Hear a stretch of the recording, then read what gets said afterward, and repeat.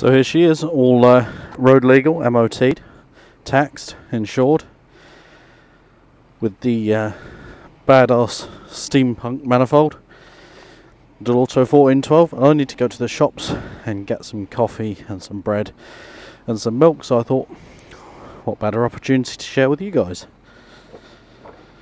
Hopefully, one kick. Yeah, one kick. Promise that was completely legit. I am squidding it up because I don't feel threatened by 30 mile an hour, even though I should.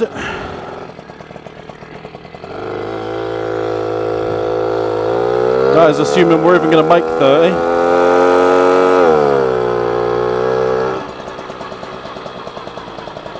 30. Made 20 before the end of the road. Whee! Clutch engagement, second gear. I was an idiot, I left it out in the rain, so there's a little bit of water on the spark plug wire, hence the slightly juttery engine. Look at that, 30 mile an hour. The speedo is utterly worthless. It's cable driven and held on by a brass tang that, yeah. On the upside, the jetting is right for the weather.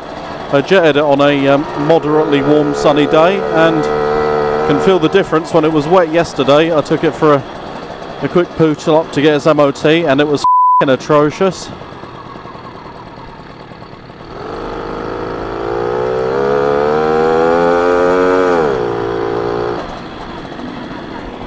Oh, no mirrors really does suck. See if we can sneak through this gap. I live at the bottom of a very steep hill.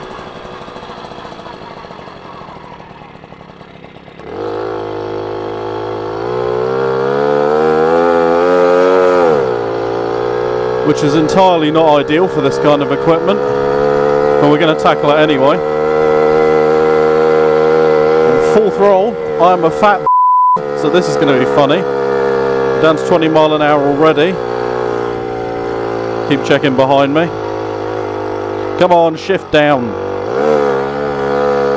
There we go, once it shifts down, 15 mile an hour. Hey!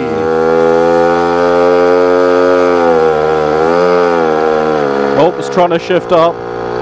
It got there, it's going to want to shift straight back down again in a second. This is where we start winding up cars, something rotten. It will make it up the hill. Keep an eye on my 6, make sure no one's pulling any really dodgy overtakes. This feels like walking up a hill. It's f***ing terrifying, frankly, in modern traffic, but ho-hum. Hey, the road is empty. Let's get some top hill advantage here. Be careful for people overtaking me coming up to the roundabout, because you do have to move out to take the correct lane. It's kind of like riding a push bike, except a bit noisier, probably a bit slower. I think I'm actually technically speeding at this point. I'm gonna move out. Can we beat this Mercedes across the roundabout? Yes, we can. Carry as much speed into this hill as possible. No time to indicate.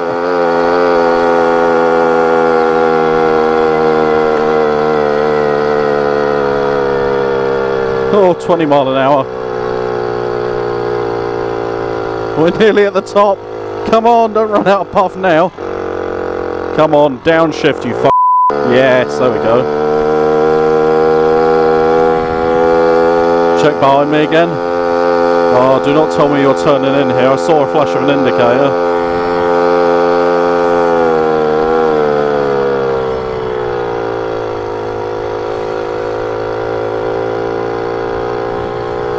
We've heated up now, we're slowing down. I think I've got the jetting ever so slightly wrong because it does slow down quite a bit when it's warmed up. This is the way we spend our lunch hours around here.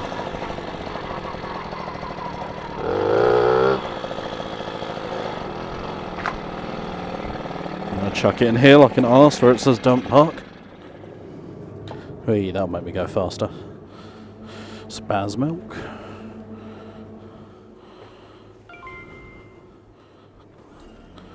Oh, here's the game, is it still there? If not, I've got a long arduous walk. It is. I wonder, does a can of Valentino Rossi fit? I think it does. Oh, seat doesn't go down. I just have to sit on it. Oh, it's going to start raining now. It's going to sap the remaining half a horsepower that I've got.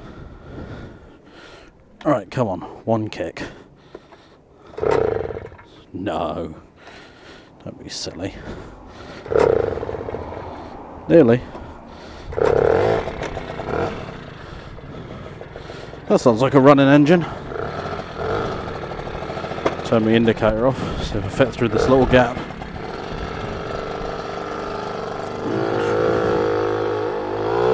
Boing over the roundabout. This is downhill.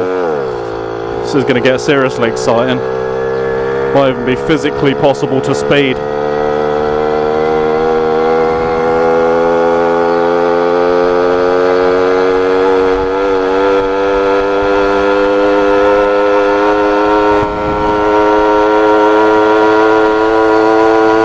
The sound of the engine's increasing, but the speedo isn't.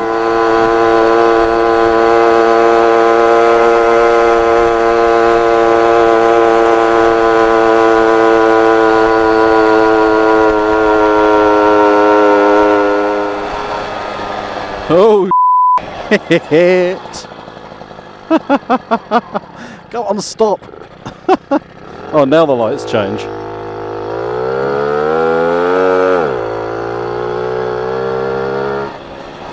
Downhill's much more fun. Pigeon. I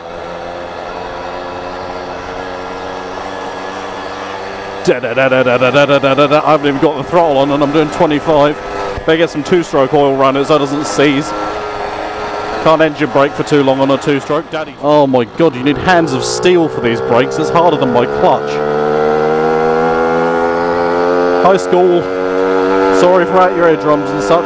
Look, the speedo got up to 30 and then it just dropped back off to 25. What is this? And you want to think the whole speedo system wasn't brand new. Yes, my milk's still there. It's all good news.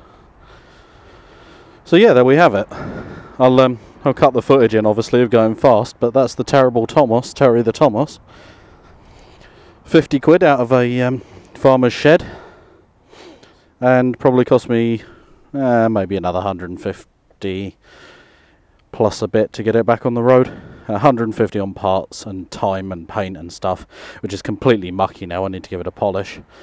And then probably another 50 on DVLA and MOT and paperwork and stuff. You have to pay to get the V62, which is the document that says I don't have a V5 because it's some old came out of a barn. There we go. Totally unsuitable for modern traffic, totally hilarious. I will be keeping this for quite some time.